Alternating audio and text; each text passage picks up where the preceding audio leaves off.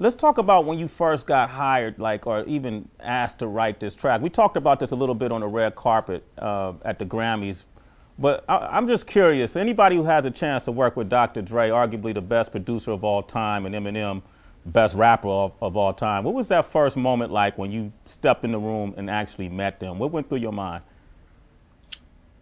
Oh, I was just excited. I was in Detroit and I had this track to present to them, really hoping they would like it. Mm-hmm. And I met Dr. Dre for the first time, and he instantly felt like his energy felt like, he really is this father figure to the hip hop world, and he's really comfortable to be around. One of the best guys I think I've met in the music industry. So I was happy about that. Mm-hmm. And the first thing he said to me was, "You're a superstar. It's in your aura."